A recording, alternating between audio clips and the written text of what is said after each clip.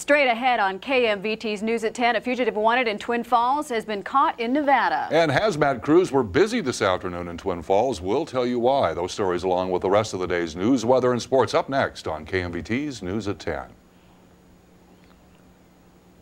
Good evening, everyone, and thanks for tuning in to KMVT for your late news. I'm Joe Martin. And I'm Diane Dean. Topping the news in southern Idaho on this Thursday, a fugitive wanted in Twin Falls has been detained in Nevada.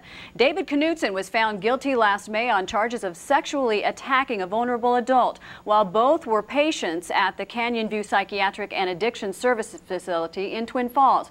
Knutson failed to appear for his sentencing hearings on July 19th, and a $500,000 bench warrant for his arrest was issued by a 5th District judge. Twin Falls police and sheriff's officials say Knutson was stopped on unrelated charges in the Ely, Nevada area this week, and he's now being detained in the White Pine County Jail. It's uncertain if Knutson faces additional charges in Ely or when he may be extradited to Twin Falls. Area responders worked for about 6 hours a day attempting to decipher a spill on Poline Road near the Twin Falls Home Depot. Fire officials told KMVT at about 10:50 this morning they received multiple calls about a spill from a container that looked like a weed sprayer laying on the road. Reports said visible vapor was rising from the surface. Regional Response Hazmat Team 5 conducted a series of tests on the matter. The mysterious spill turned out to be muriatic acid, a cleaning agent. Hazmat neutralized the acid with soda ash. Department cleared the area at around 5 this afternoon. All in all, a little less than 2 gallons total had spilled. Idaho State Police officials are investigating a one-vehicle injury accident which occurred early this morning. It happened at milepost 43.6 near the intersection of 2400 East and 4100 North. 34-year-old Rebecca Everett of Spokane, Washington was northbound on 93 when, for unknown reasons, she lost control of her car, which drifted across the southbound lanes and off the roadway. The vehicle rolled several times and Everett was partially ejected. She was taken by air ambulance to St. Alphonsus in Boise, where she is listed in serious condition. Idaho health officials say that they're getting reports of the flu statewide, while unpredictable flu seasons often peak between this month to April. Rachel Giffoni says that there's a record number of flu vaccines available this year, an estimated 160 million doses nationwide. Well, last week we told you about St. Luke's agreement with the Mustard Seed Clinic running out at the end of June. And the Twin Falls County Commissioners wanting to step in and bridge the gap so the mustard tree would have an agreement with the county beginning July 1st. Today the commissioners said they were now drafting that agreement. They also approved the sublease agreement with St. Luke's. Commissioners say the Mustard Tree Clinic is doing important work by providing health care services to low-income families and individuals in Twin Falls County. 9-term state representative Wendy Jaquet of Ketchum says that she won't seek re-election next year. Jaquet is the House Minority Leader and is one of the most visible Democrats in the legislature. She represents Blaine, Camas, Lincoln, and Gooding counties and serves on various legislative groups, including the Joint Finance Appropriations Committee. Today in Boise, the Water Supply Committee held its first meeting of the water year. Our Benito Baeza was there and filed this report.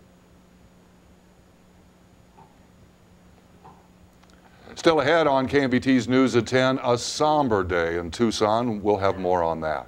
And then a look at a rather unusual science roadshow. Stay where you are. The News at 10 will be right back.